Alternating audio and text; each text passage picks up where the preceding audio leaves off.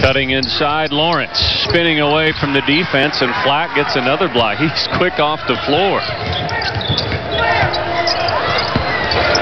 Rawson, and he is fouled by DJ Johnson. Rawson does a nice job of attacking. In fact, he's a guy who gets to the line a bunch 68 times in the first 14 games, and Bruce Webber gets a timeout.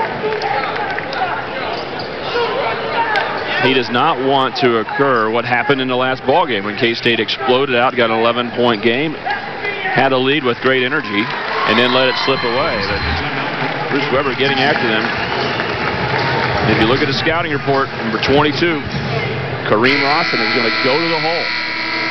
And so far, he's got 3 fouls against K-State making those moves, and good block by Tyler Flack. When it looked like K-State had a very good scoring opportunity, he's done that on 2 possessions in the last 3. Having to play because Bruce has that second foul. Yeah, and they have no size after Bruce. Shooting 2, 4 is out the building.